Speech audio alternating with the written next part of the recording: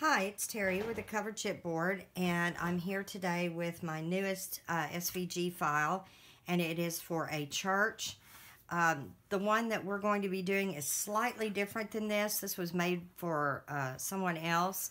But here's a front view of the church, and I'm holding this because it's not attached. On ours, it will be attached, but on this one it wasn't for a specific reason.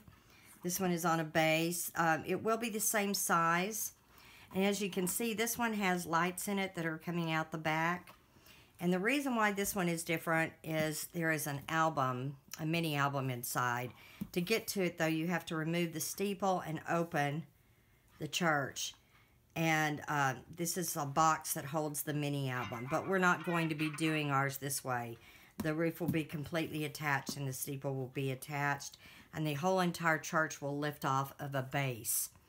And the lights will be in the base rather than, I don't know, you probably can't see it, but the lights are attached here to the sides of this box. So basically the same thing, it just operates a little differently. So we'll get to it. I'm going to set this aside.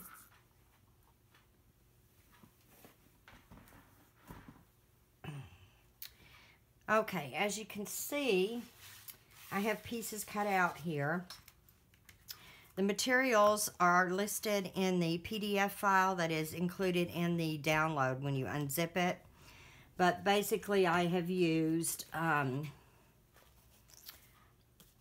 Cricut craft board in brown and white. I've used some brown cardstock. This is AC cardstock. I believe the color is called Rocky Road. Those are my roof pieces. I've used AC cardstock, Cricut cardstock in a cream, no, this is AC, I'm sorry. No, wait, it is Cricut. It's Cricut cardstock in a cream. And then I've also used AC cardstock in white. I got something on my little turret here. So I have all my parts cut out. These are what the roof pieces look like, your shingles. They're already pre-cut for you. They're real easy to use. Now, another thing I want to mention is the windows. And this file is in the download folder. And it's the church windows. So I've printed them. It's a JPEG file. I may have a PDF file for them as well. So you just print that off on plain old white printer paper. Nothing special at your home printer. If you have an issue with printing it yourself, you can take it to any of your office supply places and they will print it out for you. You just want to make sure that the size remains accurate. And this is an 8.5 by 11 sheet of printer paper. Then I've used a real thin sheet of plastic that I have taped over the top. And the reason why I'm doing this all at once, because it was easier to cut it out this way, I thought. You may want to cut everything separately. But I've used double-sided tape just at the top and bottom of each row, which is another thing. Doing it all together made it quicker to do. And then just attach the plastic on top. And then, all you need to do, I'll do this real quickly here. I won't cut them all out, but to use them in the kit or in the project is to cut on the black lines closely. They don't have to be exact, but you want to be kind of close to them. Just like that. Like I said, it doesn't have to be exact. Just don't get too close to your windows, because the outside part is where you're going to attach it to the church sides. So now, by doing that, you see how quickly that went? So now I have two windows. So I'm going to stop, cut all the rest of my windows out, and then I'll be back. So you want to take your first piece, and you want to pick out the good side. Of course, it's going to be covered, so it really doesn't matter that much. Start from the back side of it, and you're going to attach your windows. And the easiest way to do this is with score tape. So I'm going to run a piece of score tape along the bottom of the windows and across the top of the windows. And I'm also going to come in and run a piece down the sides as close to the side edge as possible.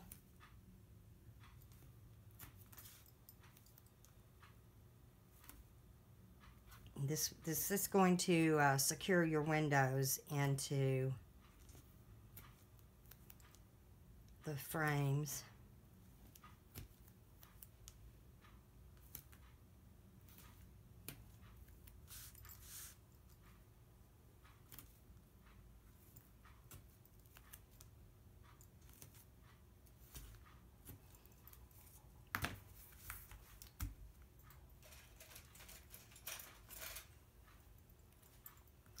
I'm going to remove this tape backing.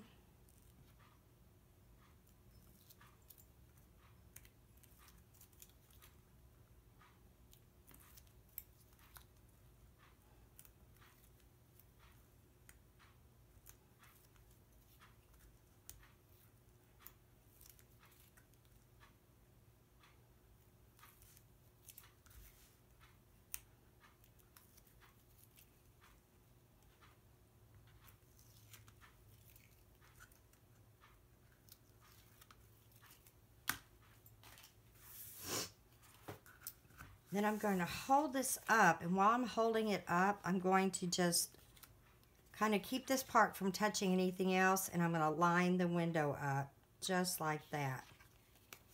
And then kind of secure it from the back. Go on to the second one. You just don't want to wind up sticking it to the table. And the next one.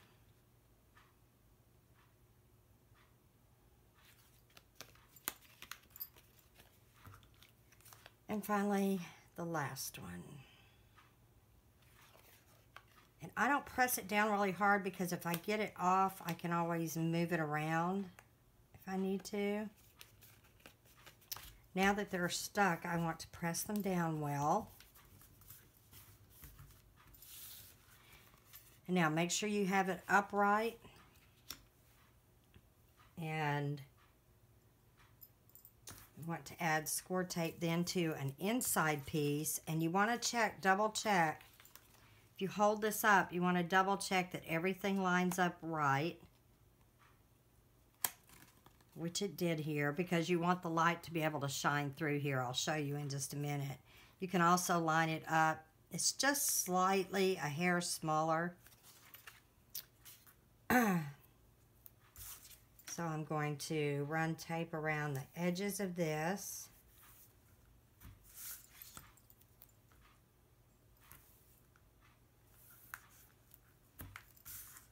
All four edges.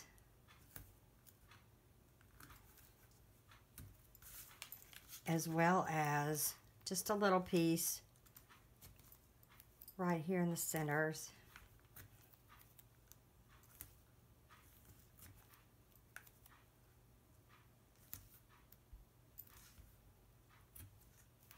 And along these two edges here, because you don't want this flopping around.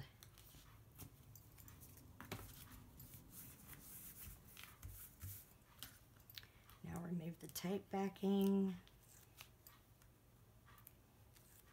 You can glue this as well if you'd rather use glue. I just find that you don't have any moisture with the tape, so you don't experience any warping at all.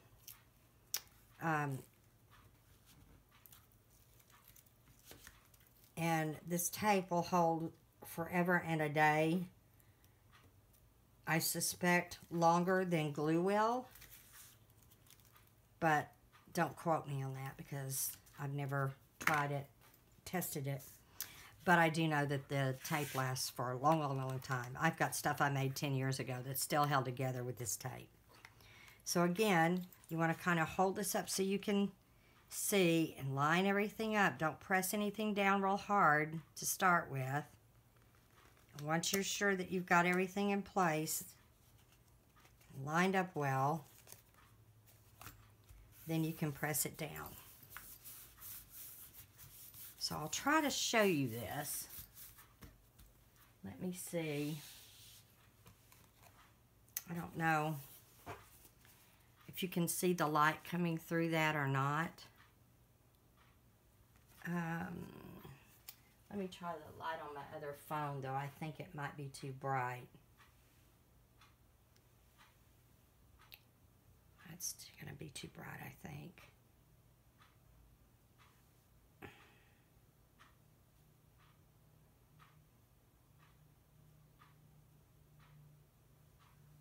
get my flashlight going. There, you see how you can see the light shining through? So that's what's going to happen when you have your lights inside your church. You'll be able to see through, or light coming through.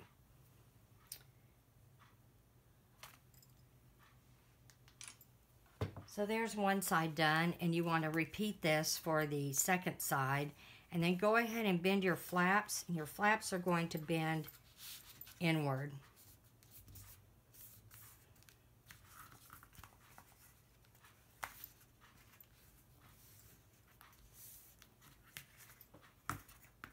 So there's the one side.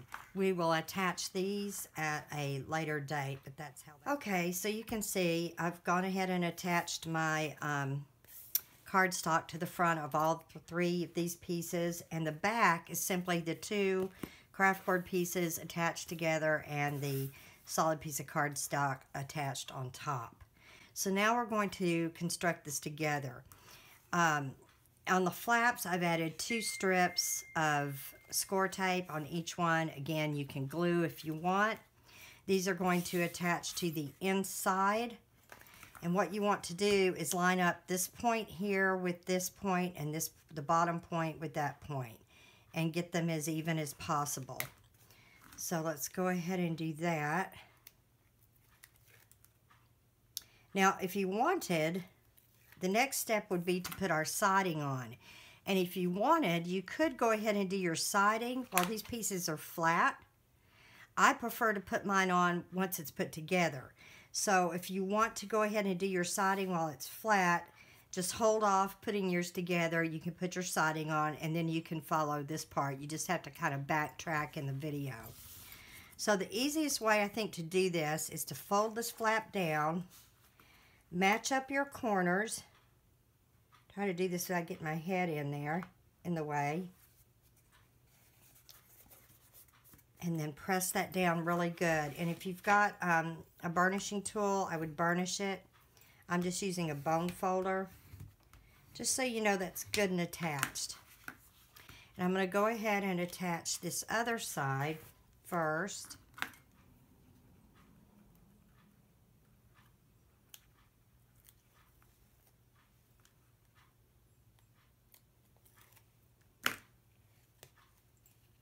Whoops, wrong end.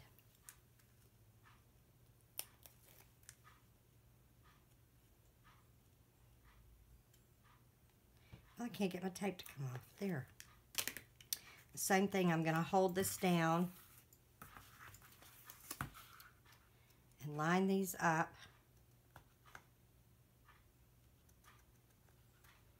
And they're even.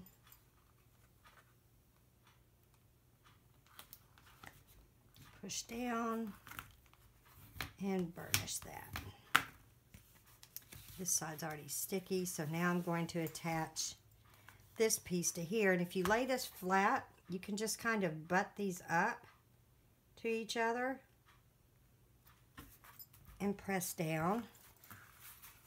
Okay, the next piece we're going to do is the front door area.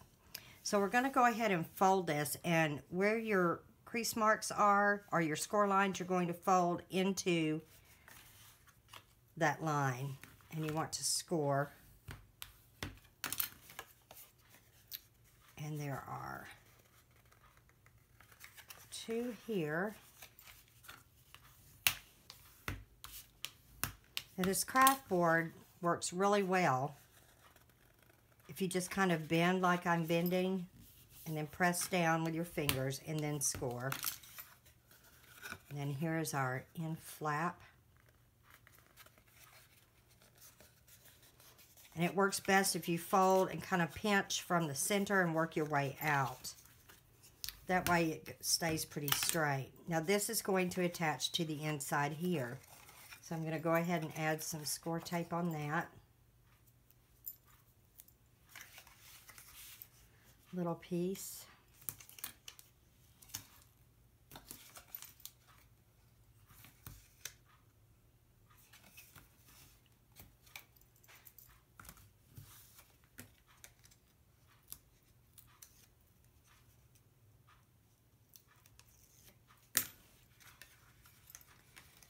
So now this is going to attach this way. Again, line up your corners.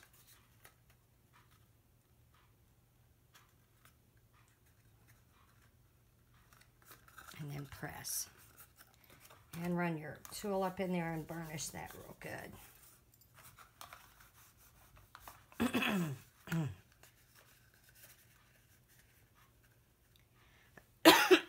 Excuse me. And now this back side is going to be attached right here. So you'll want to put score tape on that. So I'm going to go ahead and do that now. But I'm not going to attach it till later.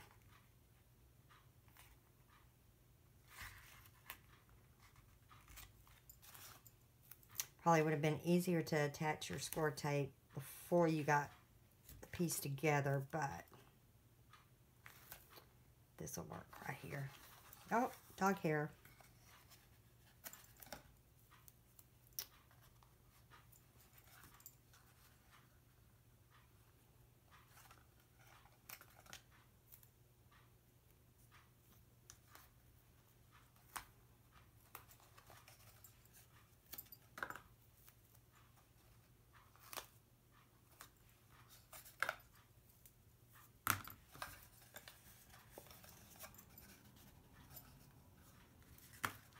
Okay, so now we have these three pieces that we want to attach.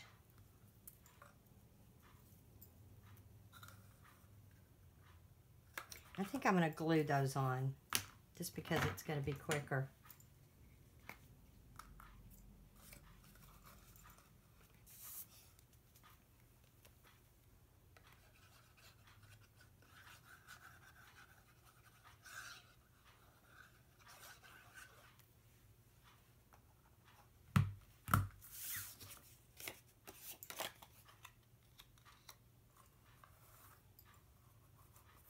And you just want to line it up. It should go all the way to the edges.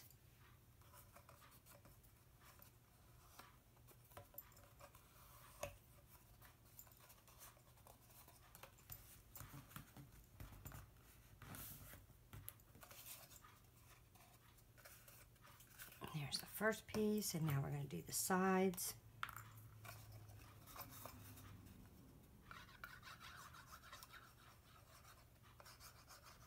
You want to try to get that glue up right to the edges. Oops. Need to get my other glue bottle filled up.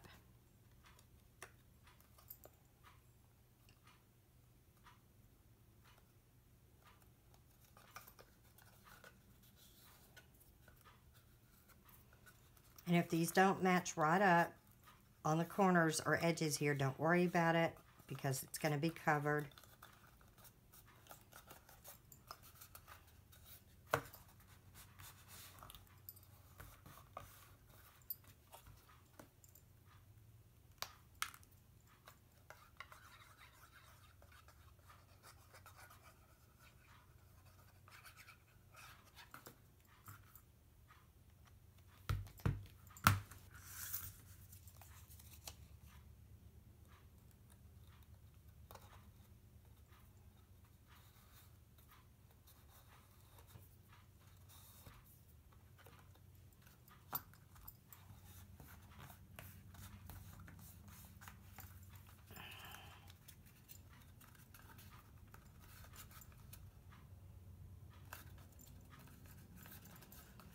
Okay.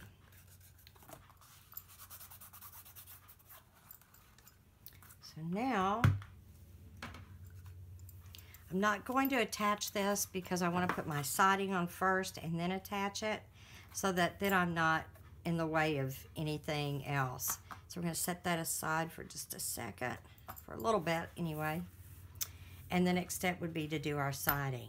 Now, if you follow the, this is not the correct one, but if you follow the diagram or the pieces shown on the PDF, it will tell you which pieces, because I've already pre-cut the siding for you. Maybe you can see from this. This is for the steeple, but as you can tell, they're pre-cut to fit the shape of whatever they're for, so that you don't have to do any trimming or anything. So I've got to leave this one on the mat because I don't want to pull it off yet. And what I suggest, if you have extra mats, then use a bunch of mats and do all your siding cutting at one time. Leave it on the mat. Do not pull it off. And I'll show you why here later. I just found it easier to match the siding to the shape if I had it all on the mat and worked with them one at a time. So I'm going to prepare my siding for the front of the church, and then I'll be back. Okay, so as you can see, I have my sides all fixed up with the backing, the windows, and the cardstock on the front. I did connect all 4 pieces, but I didn't connect them together because I was going to have you put the siding on this way. However, it's much easier if it's flat. Since there's no bottom, it's wobbly and it's hard to hold on to. So as you can see here, I've added score tape to completely cover, or mostly cover, this one side. I'll raise this up some so you can see real good. And I've cut my siding, and again, I talked about earlier that if you stick to the groups that I have in the files and you keep them grouped together and cut them that way, then it will be easy to know where to place the strips because everything's already been cut. If you can see on this one, you can see where the windows have been not cut. So I've cut the strips to fit perfectly in between and around the curves. So if you pull, the idea is to pull these off one at a time, the strips, and add them to your side. That way you should get everything evenly and not have to do any trimming or anything. So I'm just going to show you this one side, and then you can do your siding from that point, and next time for the next video we'll come back and do some more construction. And the easiest way I found to do this is to pull 1 or 2 of these strips off at a time. I'm going to pull these bottom 3 off. If you go pulling it all off, then your hand can get stuck. This tape didn't want to come off here. As you're trying to put strips on, and it can really kind of be cumbersome. So I'm just going to take these bottom 3, and then on my mat here, let me move this up here where you can see it better. On my mat, I'm going to use my tweezers. You can use a Cricut tool if you want, and I'm going to peel up 1 of these strips at a time. Now, I needed to change my blade, so my siding's a little off. And then I'm going to start at the very bottom and add the first strip, making sure that I get it straight. Then I'm going to peel up the second piece.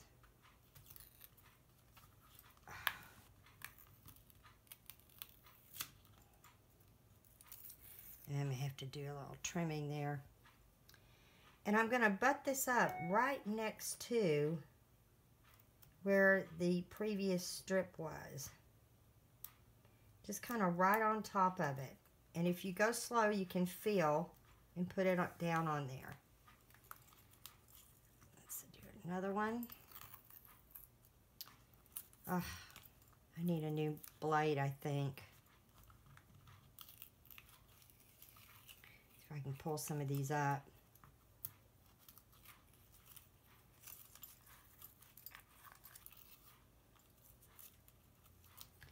Pull this one from down here. This is a new mat. I kind of like a mat that's already been used to do these with.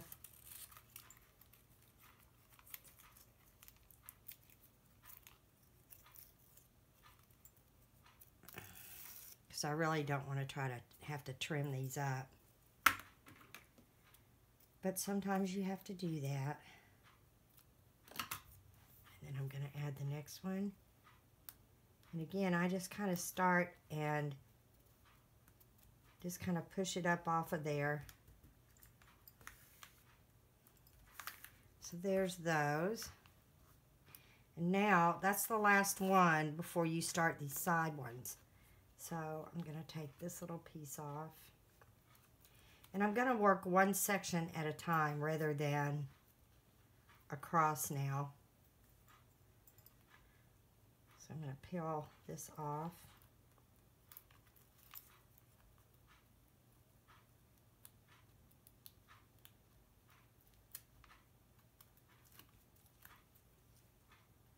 I'm going to have to get my sleeves out of the way.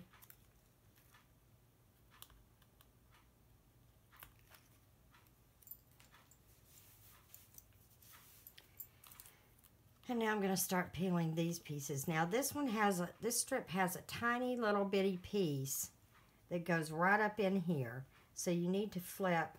I thought that was the last piece, but it's not. I'm going to flip these up and just kind of press them back a little.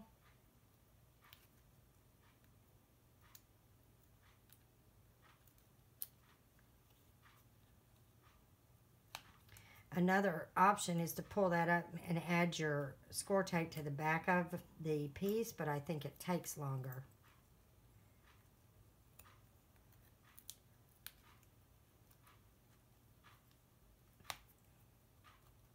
Now putting your siding on is going to take you a little while. I like to do this in evenings. I just set a little TV tray up in front of my couch, and while I'm watching TV, do it.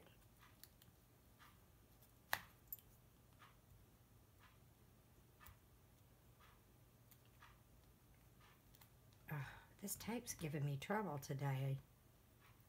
It usually does real well. This is a off-brand, but it normally does pretty good. I don't know why it's being so contrary today. Maybe the humidity.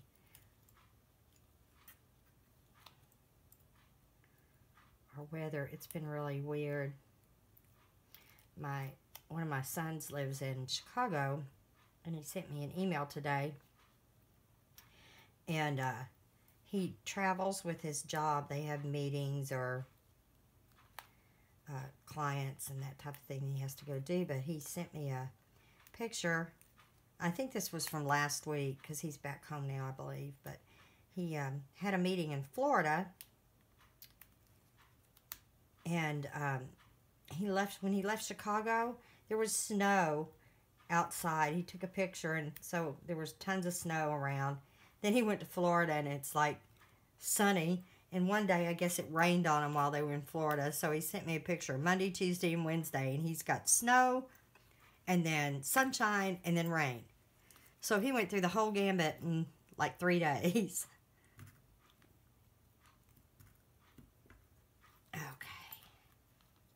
Come on, come up.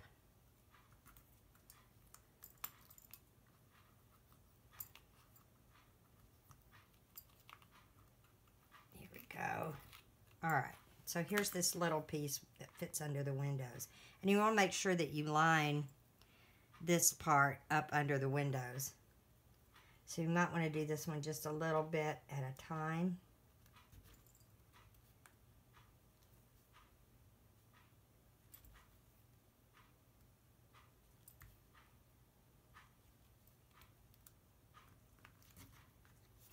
There we go. Now also you could use distressing ink on this if you wanted. So this one's done. So now I'm going to do this strip. So I'm going to fold these back down so they're out of my way. And just continue going to regret using this brand new mat on this. And sometimes if you want to hold on to your piece, you can, and then just kind of make sure it's sitting on top of the, or right up, butted up next to the other one. This one needs to be trimmed.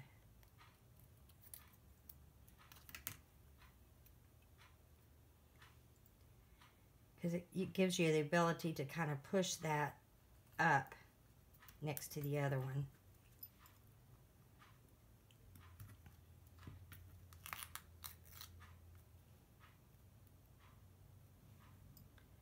But if you want to use distressing ink, you can ink the edges of these, or you can do it after you have it all applied. Either way worked out well for me. This is like the third one I've made. Try to keep these straight, but they don't have to be perfect.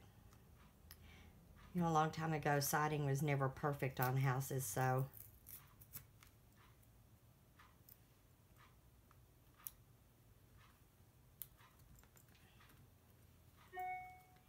and if it looks a little rugged, that's not a big deal either. Oh, I just had a hard time cutting through for some reason.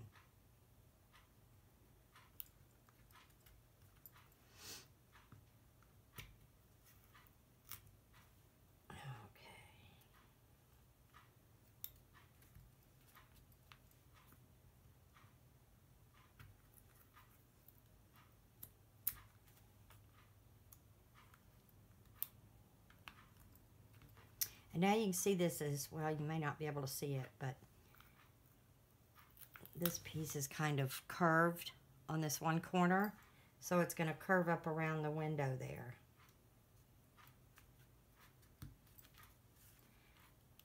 So then I'm going to pull these strips off.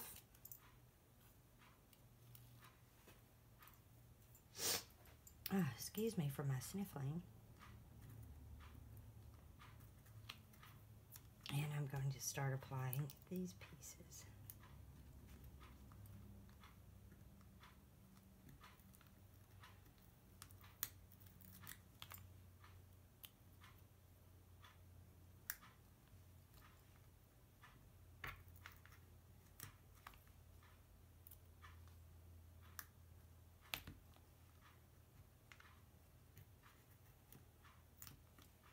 This is also the same way that you would apply shingles, pretty much. Now on the shingles, I go ahead and apply the score tape to the actual shingle strip itself because they overlap.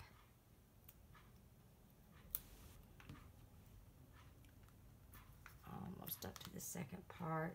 Again, I'm not going to have you watch me do the whole entire thing. That would get a little monotonous, but I wanted to show you this first part of it.